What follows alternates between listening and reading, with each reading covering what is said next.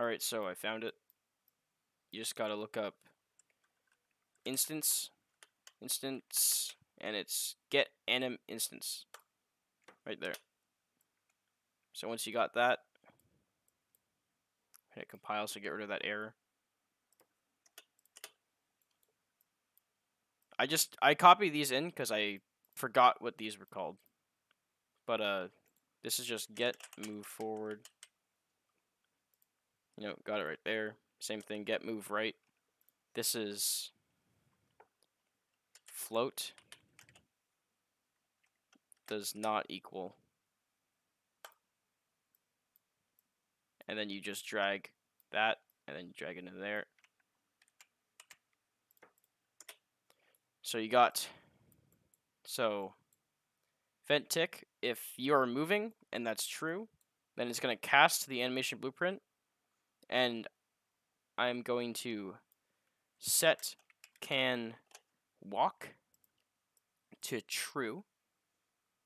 As animation blueprint, as sentinel, you're going to drag that, target is that. I'm going to back these up a bit, because I'm going to need false.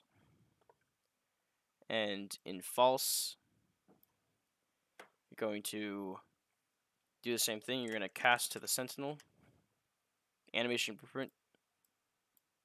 You can just drag that, same thing, and you're going to do the opposite here. So you can just copy paste that, and you're going to uncheck that check mark.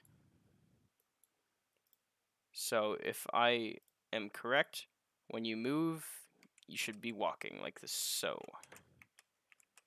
Now I'm going to make it so it doesn't look like I'm moonwalking.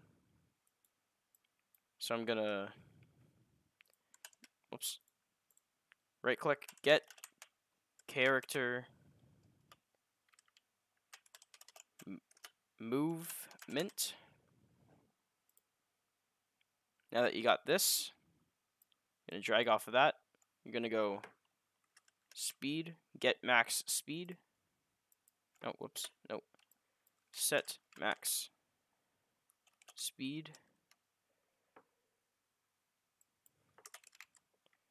Oh, what the hell was it called? 1 minute.